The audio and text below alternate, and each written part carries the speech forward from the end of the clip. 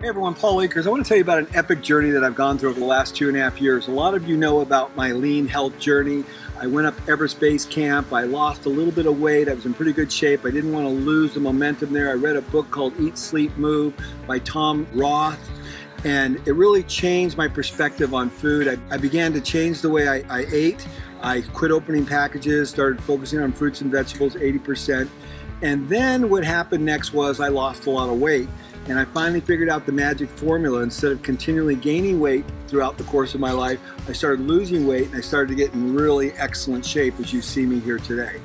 Then what happened is 18 months ago, one of the most profound experiences transformed my life.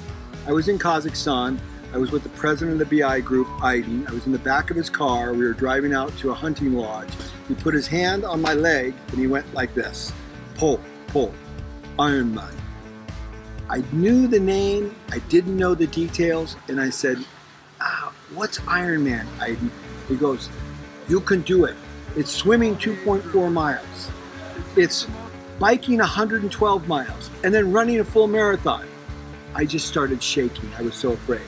I started shaking because I couldn't say no to this man. I knew the opportunity to be next to a man that was running $1 billion company and that he had enough faith in me that I could actually do an Ironman. I couldn't say no to him. I couldn't shrink back from that opportunity, but I didn't want to do it because frankly, I was so afraid. It was unbelievable. The next morning I woke up, I was in the hotel that I was at, it had a swimming pool and I began to swim. 18 months ago, I started training for an Ironman. 4 weeks ago in Lake Placid, I finished my first Ironman. I was afraid to death the entire time. I spent 18 months basically in fear, wondering whether or not I could possibly do this. I was able to finish. Then I got the crazy idea that I would try to do another Ironman back-to-back only 4 weeks later in Vichy, France. Well, 4 days ago, I crossed the finish line in Vichy, France, an hour shorter time than I did in Lake Placid. I improved, and really that's all I care about. I don't have to be the top athlete, I just need to improve. And I improved, and I proved to myself that I could do this. I think the bottom line, and here's the takeaway. I'm going to show you a video of that journey, and I'm going to show you what it looked like in Lake Placid when I did that, and I'm going to show you what it looked like in Vichy, France. But the bottom line, it's all in your head. You have to be in good shape. Don't get me wrong. I had to train or I probably couldn't have done it. But 90% of it is up here. You have no clue what is possible. But if you focus on doing the impossible and putting yourself into a little bit of pain, you will not believe the rewards that will come. I feel like a totally different person today. Having done 2 Ironmans, I would have never dreamt that in a million years. I could barely run 5 minutes on the treadmill, let alone run a 10-kilometer run, a marathon. Worse yet, swim 2.4 miles, bike 112 miles in 92-degree heat, and then do a marathon on top of that. Impossible. Change your mind, change your thinking. Anything's possible. So what you're about ready to watch is basically how I accomplished an Ironman in Lake Placid in Vichy, France. I hope it inspires you. That's all I want to do. I consider myself a very regular person. No athletic ability. There's nothing special about me, but I applied continuous improvement to the way I took care of my health, to the way I exercised, and I got myself ready to do one of the most daunting things ever, a full Ironman. Lake Placid in Vichy, France. So enjoy the video. Hopefully it inspires you. You can do anything. Don't limit yourself. Thanks a lot. So I got a call from Brad Carnes, my good friend. He said, Paul, I want to come to the Ironman and I want to film it for you. And I go, really, Brad? So he came all the way from Las Vegas just to film this. So everything you're seeing is what Brad put together to document that day. Well, I've just arrived here in beautiful Lake Placid, and in less than 15 hours, our good buddy Paul will be swimming in that. I'm reading the rules the night before. Forgot to read the rules. So Aaron was just asking me about if I fix my duct tape with my Kaizen kit.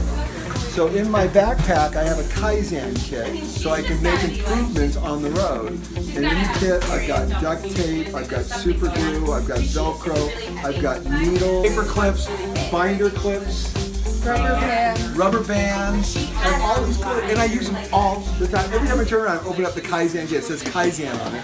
So it's race day, 4:30 in the morning, wake up, 5:30 down there. This is the course, the bike course, the run course, the swim course. Absolute insanity. Here I come. I can't believe I'm about ready to do this. Get the right mental attitude here. Feel good?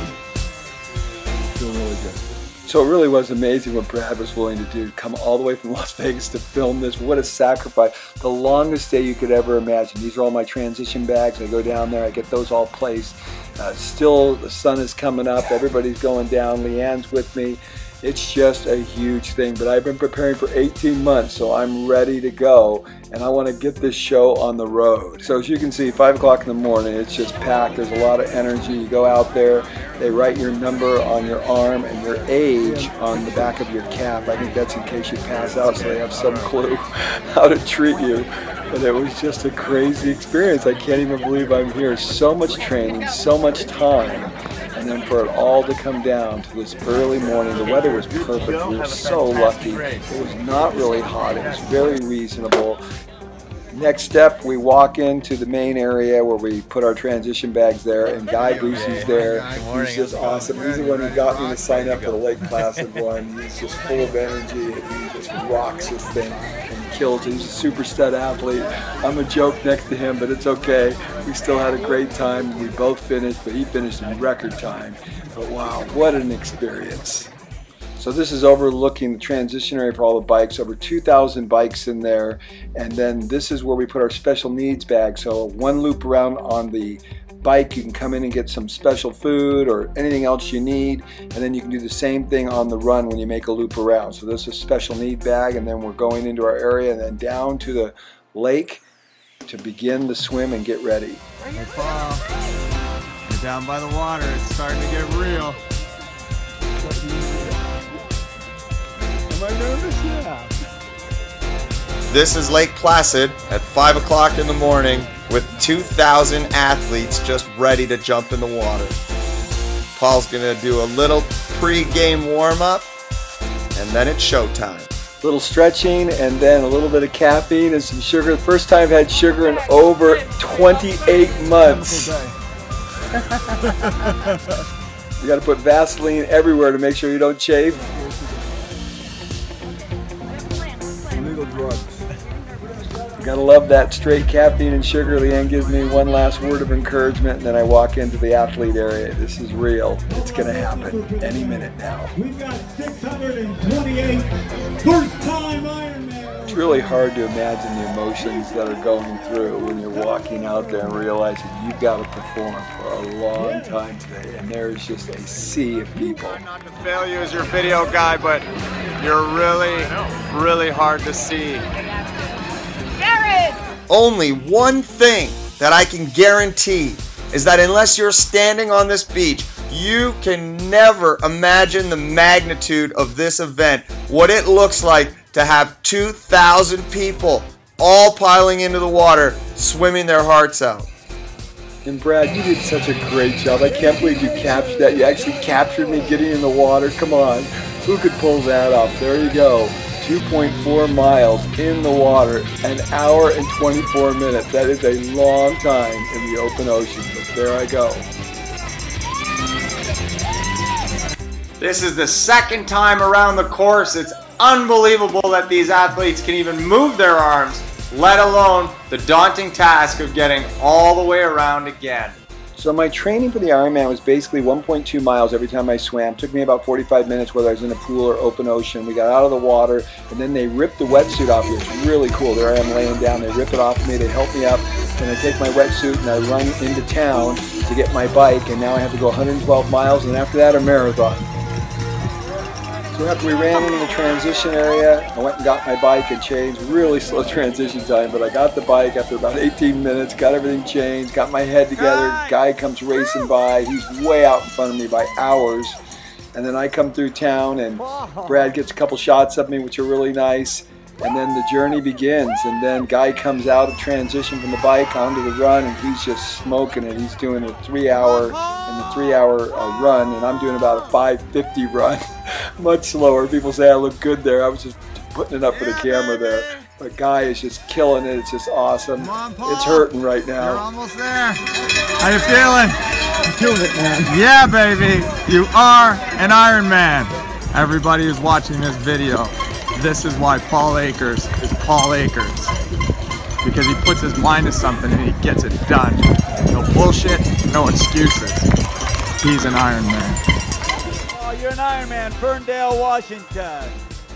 So no words could ever describe what I'm feeling right now. What a massive accomplishment beyond anything I would have ever dreamed I could ever do athletically. I did it. I cannot believe it. And I'm so crazy that 4 weeks later I went to Vichy, France, and I signed up for another one, and this time I cut my time by 1 hour. I'm addicted. I've already signed up for Frankfurt 2018. Brad and Philippe are going to be doing it with me, maybe Morgan. Join us on this epic journey. Take the challenge. This is something you cannot miss in your lifetime. And yes, what is the goal for Frankfurt? It's not the podium, it's not to come in first, it's not to be best in my age group, it's to improve. Come join me on the Ironman journey.